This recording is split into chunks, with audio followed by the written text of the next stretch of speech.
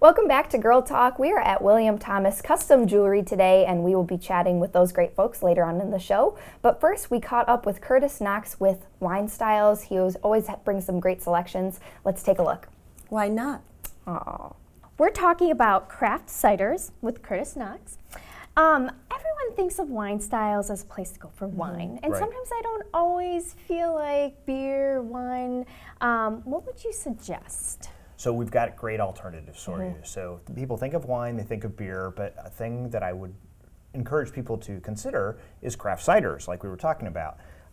They have wonderful fruit flavor to them, which I like. and they come in a really big range of what you can get, but doesn't have some of the downsides that you would necessarily think of with a wine or a beer sometimes. So I wanted to bring and talk about some of these today. I'm excited. Okay, now, and we're not just talking like apple cider, we're talking hard ciders. Right, so these are ciders with alcohol in them that have been fermented, so got a little bit of a kick to them. Great for enjoying when it's hot outside, going down to concerts on the square, chill one of these guys down and take it with. It's just a wonderful addition. So. Okay, I think some people think about ciders as being sweet.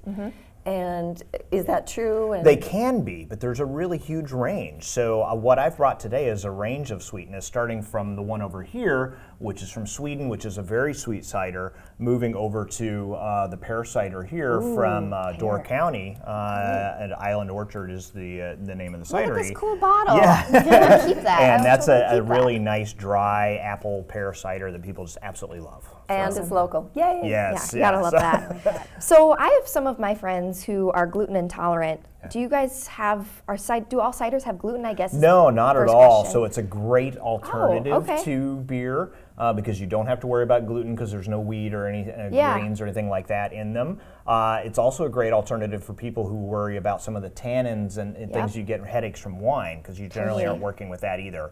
So people that struggle with each of those things, ciders are a great alternative. Interesting. So, And I'm curious, what are some of your favorites? I see you brought some. So I brought a couple of examples. As I mentioned, the pear cider from Island Orchard up in Door County. This guy is an amazing one from Mesh and Bone. It's from France, and it says pamplemousse. What that means is grapefruit. So it's French for grape. Yeah, it does. But it's an apple cider with grapefruit in it as well, which is where you're getting this beautiful orange pinkish color to it. It's a very light cider. It only runs about 3%. Chill that one down, pour it out. It's nice and bubbly, and it just makes an amazing warmer weather drink. That one sounds great. And again, a fun bottle. Yeah, so you can see that's a selling point for me. And it's a fun cork that comes out of there. You can save that guy. It's a lot of fun. And with the weather warming up, this sounds like such a great choice. Yep. Yeah, absolutely. Yeah, I'm definitely thinking concerts on the square. Yeah. Can we try and buy? Yeah, absolutely. So we do tasting events all the time. So Thursday nights are wine tasting, Friday nights are beer tastings for us. Usually at least once a month we do a cider tasting as well.